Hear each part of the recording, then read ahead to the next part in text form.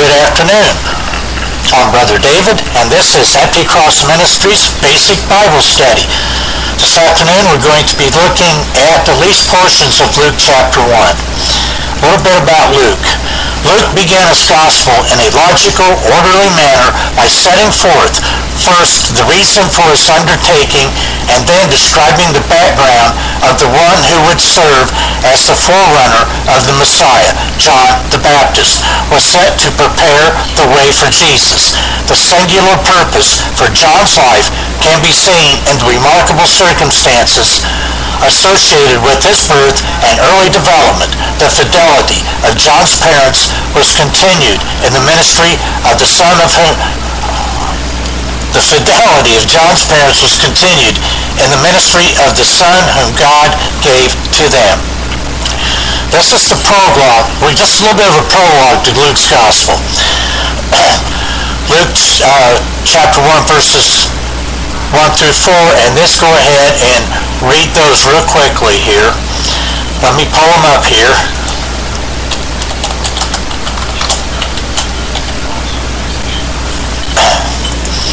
Here we go. Luke chapter 1 verses 1 through 4, beginning in verse 1. For as much as many have taken in hand to set forth in order a declaration of those things which are most surely believed among us, even as they delivered them unto us, which from the beginning were eyewitnesses and ministers of the word. It seemed good to me also, having had perfect understanding of all things from the very first, to write unto thee in order, most excellent Theophilus, that thou mightest know the certainty of those things wherein thou hast been instructed. Excuse me.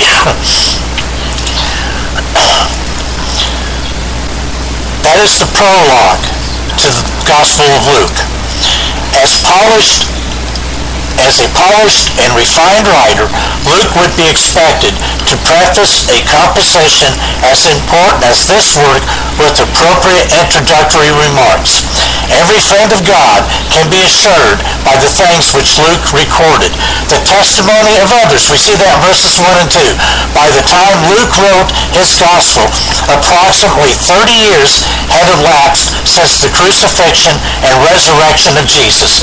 During that time, various accounts of the earthly life of the ministry of Jesus had been written, with the exception of the Gospels of Matthew and Mark. However, none of those accounts was inspired by God. Those other writers were generally sincere, no doubt, but they were not free from error, even though some of them had been actual eyewitnesses of the things about which they wrote. While their contributions were probably helpful to many people, they could not be authoritative. Only the divinely inspired scriptures can be so regarded. Since Luke was not an eyewitness to the things about which he would write, it might have seemed presumptuous for him to undertake what others could be considered more qualified than he had already done. Luke's qualifications exceeded by far those of the others because he was inspired by the Holy Spirit to record this account. Excuse me again. The testimony of Luke, verses 3 and 4. Let's look at those once again. Verses 3 and 4. It seemed good to me also, having had perfect understanding of all things from the very first, to write unto thee in order, most excellent Theophilus, that thou mightest know the certainty of those things wherein thou hast been instructed. That Luke was impelled by the Holy Spirit to join others in telling about the earthly life and ministry of Jesus indicates those accounts were lacking either in accuracy or adequacy. He had a thorough, that is a perfect understanding of what he intended to record, as his natural powers of perception and reasoning were enhanced by the Holy Spirit. Luke's undertaking was made primarily for a man who was addressed as most excellent Theophilus. We see that in verse 3. The Greek form for most excellent appears 4 times in the New Testament, twice as most excellent. We see that in Luke chapter 1 verse 3 and again in Acts chapter 23 verse 26. And twice as most noble. We see that Acts chapter 24, verse 3, and Acts chapter 26, verse 25. Thus, it is obvious that Theophilus was someone of considerable rank. What is not so clear, however, is the relationship between Luke and Theophilus.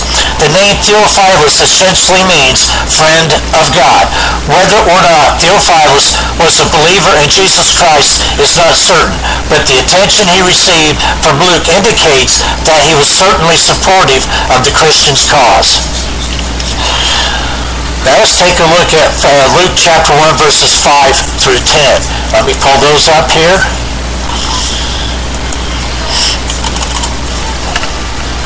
And it will take just a moment on this computer.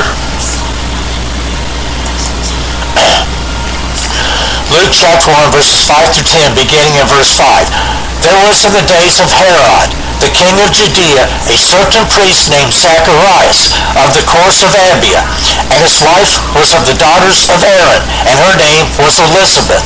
And they were both righteous before God, walking in all the commandments and ordinances of the Lord blameless. And they had no child, because that Elizabeth was barren, and they both were now well stricken in years.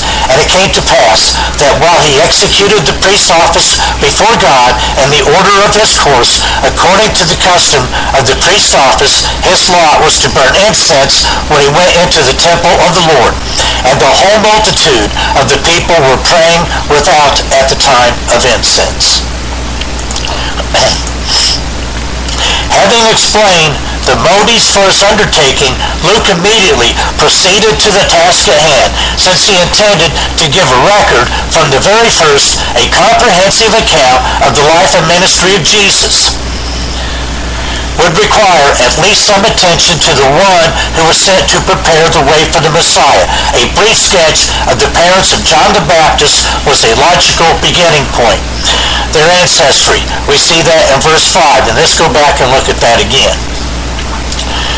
There were in the days of Herod, the king of Judea, a certain priest named Zacharias of the course of Abia, and his wife was of the daughters of Aaron, and her name was Elizabeth.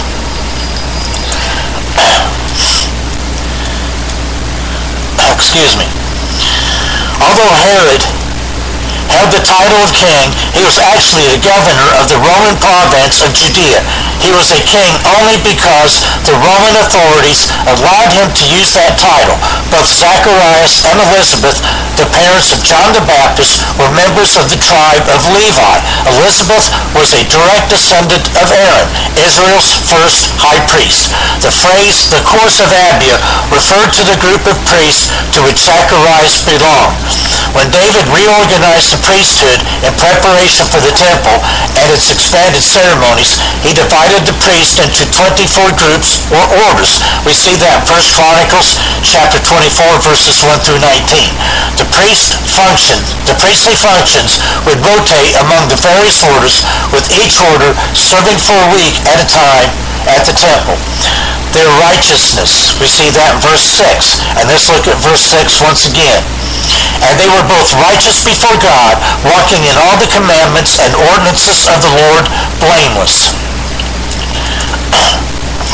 Even more important than the lineal heritage of Zacharias and Elizabeth was their relationship with God. Their standing with God is reflected in the expression, righteous before God. They were righteous because they believed in the Messiah who was to come.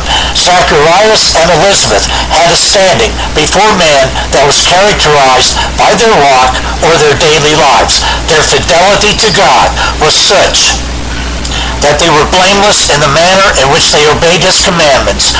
No one could charge them with living inconsistently with their profession to be followers of the true God. Zacharias and Elizabeth had an inner righteousness before God and a righteousness which could be seen by others in their faithful observance of God's law. Their disappointment. Let's look at verse 7. It talks about their disappointment. And they had no child, because that Elizabeth was barren, and they both were now well stricken in years. Although Zacharias and Elizabeth were highly respected and esteemed by all their relatives, friends, and acquaintances, there was a big void in their lives. They had no children, and for Jewish couples of that time, to be childless was especially disappointing because of the high value that was placed on parenthood. Compounding the problem was that Zacharias and his wife had passed the normal age of having children. One can only imagine, therefore, the heartache and anguish that they had suffered throughout the years. Zacharias' service. Let's look at verses 8 and 9. And it came to pass that while he executed the priest's office before God in the order of his course, according to the custom of the priest's office, his lot was to burn incense when he went into the temple of the Lord. Each priestly order served at the temple only a couple of times per year. Thus, an individual priest would have only a relatively few opportunities to function in the temple ceremonies during his entire tenure of service. When it came time for the course of Abia to serve, Zacharias had the responsibility, a duty determined by casting lots. Compare this with Proverbs chapter 16, verse 33. A duty determined by casting lots of ministering at the altar of incense. That ceremony was part of the daily offering at the temple. In conjunction with the morning and evening sacrifices, incense would be sprinkled on the burning coals, which had been taken from the large bronze altar in the courtyard and placed on the smaller golden altar that stood in the holy place of the temple. When the incense hit the fiery embers, a fragrant aroma wafted upward, thus depicting the prayers which are lifted up to God by his people. Compare this with Psalm chapter 141, verse 2, and Revelation chapter 8, verses 3 and 4.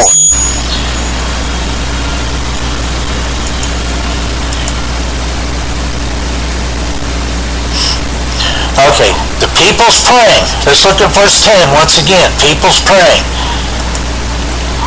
I got to find it here. Here we go. And verse 10, and the whole multitude of the people were praying without at the time of incense. Since the daily offerings were so closely associated with prayer, the times of those offerings came to be regarded as times of prayer. Some examples of this can be observed because on the day of Pentecost, the Holy Spirit descended on the members of the first church at the third hour of the day. That would be 9 a.m. We see that in Acts chapter 2, verse 15. And on a later occasion, Peter and John went to the temple at the hour of prayer, being the 9th hour, which is 3 p.m. We see that in Acts chapter 3, verse 1. Some scholars have suggested that since there was a multitude of people in the courtyard praying while Zacharias ministered in the temple, the occasion under consideration must have been a Sabbath. A Sabbath would have given more people than usual the opportunity to go to the temple at a time when many of them would otherwise have been engaged in work or other necessary activities. Now let's go look at verses 11 through 17. This is the announcements of John's birth. And I need to pull this up here. This computer is being a little bit slow today. And in case you had not noticed, I am reading from the King James Version.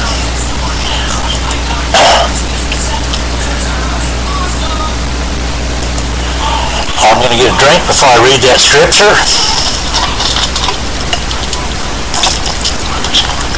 Luke chapter 1, verses 11 through 17, beginning in verse 11. And there appeared unto him an angel of the Lord, standing on the right side of the altar of incense. And when Zacharias saw him, he was troubled, and fear fell upon him. But the angel said unto him, Fear not, Zacharias, for thy prayer is heard, and thy wife Elizabeth shall bear thee a son, and thou shalt call his name John. and thou shalt have joy and gladness, and many shall rejoice at his birth. For he shall be great in the sight of the Lord, and shall drink neither wine nor strong drink, and he shall be filled with the Holy Ghost, even from his mother's womb. And many of the children of Israel shall he turn to the Lord their God, and he shall go before him in the spirit and power of Elias, to turn the hearts of the fathers to the children, and the disobedient to the wisdom of the just, to make ready a people prepared for the Lord. Not only would John the Baptist play a vital role in the divine plan of redemption, but his birth would be a remarkable, even miraculous event. Consequently, God made a special announcement regarding the birth of the one who would serve as the forerunner for the Messiah. The angel's appearance. Let's look at verses 11 and 12 once again. And there appeared unto him an angel of the Lord standing on the right side of the altar of incense. And when Zacharias saw him, he was troubled, and fear fell upon him. When Zacharias approached the altar of incense, let me back up here in my notes a little bit. Okay, no, I don't need to. When Zacharias approached the altar of incense, he beheld a dramatic, startling vision. A messenger of God standing on the right side of the altar, the position of honor, suddenly appeared before the faithful priest. This was the first time in 400 years that a human being had received a specific message directly from God. Those centuries, marked by the closing of Malachi's prophetic ministry and the appearance of the angel to Zacharias, are sometimes called the silent interim between the Old and New Testaments. Zacharias' reaction to the vision of the angel is certainly understandable. Others before him had reacted similarly in such a situation. Look at Judges chapter 13, verses 1 through 22, Judges chapter 6, verse 22, and Daniel chapter 10, verses 5 through 21. The fact that Zacharias was immediately troubled and fear fell upon him is certainly noteworthy. Zacharias was possibly elated that the lot had fallen on him to offer the incense, but he certainly had no inkling of the remarkable experience that awaited him when he stood before the golden altar. Now here's the angel's announcement. Let's look at verses 13 through 17 once again. But the angel said unto him, Fear not, Zacharias, for thy prayer is heard, and thy wife Elizabeth shall bear thee a son, and thou shalt call his name John. And thou shalt have joy and gladness, and many shall rejoice at his birth. For he shall be great in the sight of the Lord, and shall drink neither wine nor strong drink, and he shall be filled with the Holy Ghost, even from his mother's womb. And many of the children of Israel shall he turn to the Lord their God, and he shall go before him in the spirit and power of Elias, to turn the hearts of the fathers to the children, and the disobedient to the wisdom of the just, to make ready a people prepared for the Lord.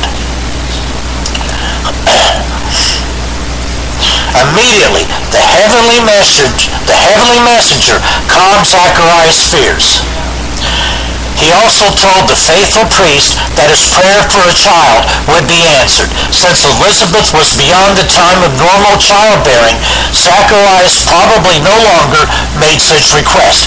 However, for many years, he and his wife undoubtedly did pray fervently for children. Now, at long last, when no one would expect an answer to prayers that had been offered so long ago, God would give them a son. The angel's announcement to Zacharias included three important matters. Number one was the son, verses 13 and 14. Let's look at those once again. Verses 13 and 14. But the angel said unto him, Fear not, Zacharias, for thy prayer is heard, and thy wife Elizabeth shall bear thee a son, and thou shalt call his name John. And thou shalt have joy and gladness, and many shall rejoice at his birth. Clearly and emphatically, the angel told Zacharias that his wife would have a son who was to be named John. That name is the Greek equivalent of the Hebrew Johanan, both of which mean Jah is a shortened form of Jehovah, is gracious. So that name means Jehovah is gracious. The most vivid manifestation of divine grace was God's gift of Jesus Christ as the Savior of mankind. As the forerunner of the Messiah, John the Baptist would certainly play an important role in that wonderful gift. God was gracious to Zacharias and Elizabeth, and he is also gracious to all humanity. A Nazarite. Let's look at verse 15 once again. Verse 15, for he shall be great in the sight of the Lord, and he shall drink neither wine nor strong drink, and he shall be filled with the Holy Ghost even from his mother's womb.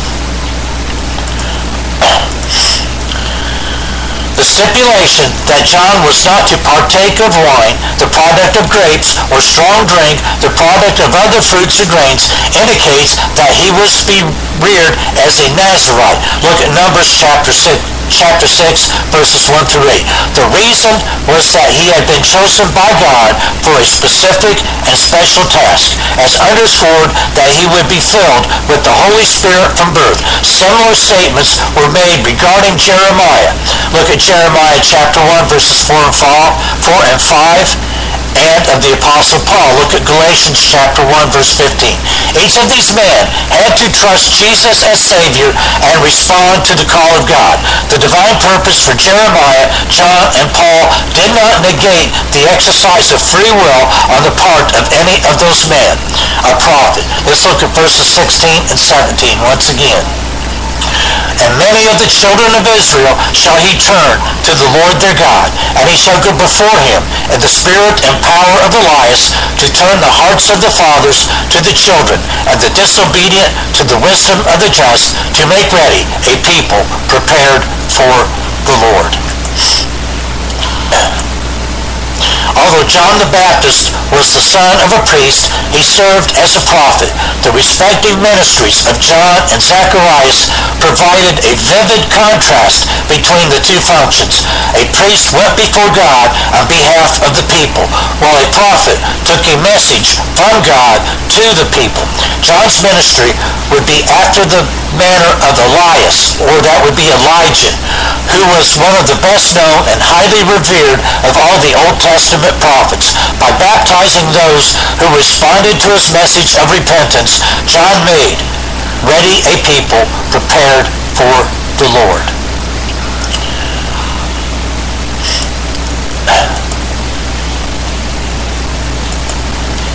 And now we come to the reaction to the angel's announcement. Luke chapter 1, verses 18 through 25, and it's going to take me a moment to pull those up.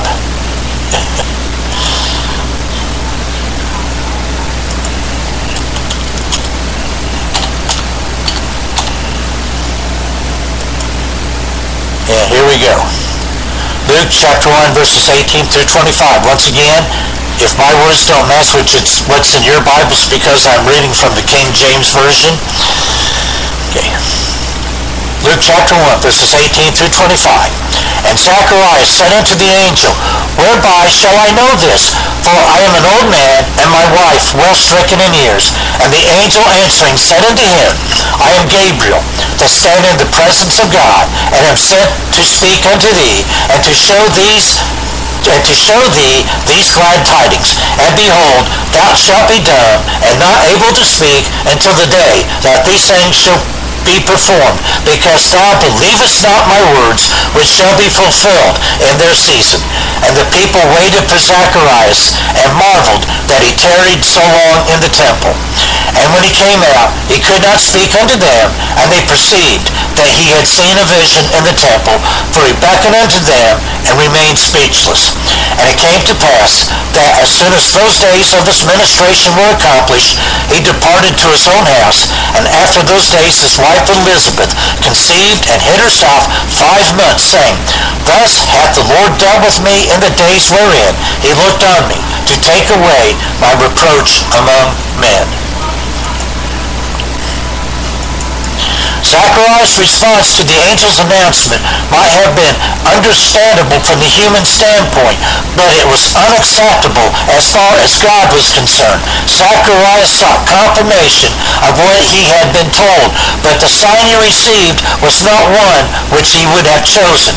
Zacharias' doubt. Let's look at verses 18 through 20 once again. Zacharias is doubt.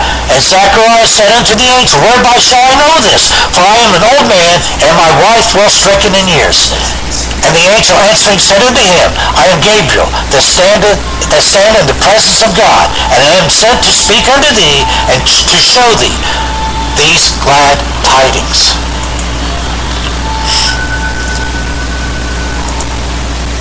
And behold, thou shalt be dumb, and not able to speak until the day that these things shall be performed, because thou believest not my words, which shall be fulfilled in their season. Zacharias' problem was that he could not see the issue from any perspective other than the human one. He was correct in his facts, as he and Elizabeth were both elderly. However, since God had sent an angel to give the glad tidings to Zacharias, it should have been obvious that divine intervention into the matter was at hand. The angel identified himself as Gabriel, a name which essentially means God is mighty. In the Old Testament, it warns, man of God. What seemed humanly impossible was not beyond the capability of divine power. Perhaps it should be noted that Gabriel is one of the three angels whose names are included in the Scriptures. The other two are Michael, who is designated as the archangel, and Lucifer, who became Satan. Since Michael was called one of the chief princes, it is widely believed that Gabriel and Lucifer were also archangels, or chief princes, among the angels. Lucifer, of course, rebelled against the Lord, and in so doing, not only became Satan or the devil, but also led a third of the angels into disobedience. Because Zacharias questioned Gabriel's wonderful promise of a long-desired son, he was unable to speak until John was born. One can only imagine how frustrating it must have been for Zacharias to be unable to talk about the son, which at long last was going to be given to him. And we're going to stop right there, and we will pick up next Tuesday around 1 or 2 in the next Monday around 1 or 2 in the afternoon as we continue this lesson. And we'll be picking up at the people's perception of why Zacharias was in the temple so long. And we'll be picking up once again in Luke chapter 1, verses 21 and 22, as we explore the birth of John the Baptist, the forerunner of Jesus, the Messiah, the Anointed One, our Savior. Folks, if you do me a favor before you get off the computer, go to Facebook and type in on Facebook search bar Empty Cross Ministries and just give a like to our page. That would be a great encouragement to us. And share this program with all your friends and in all the pages that you're able to share on Facebook and Twitter and Google Chrome and all those other places. We need to get lots of listeners here. Okay? Stay safe, be blessed, stay in the Word, and write the Word upon your heart.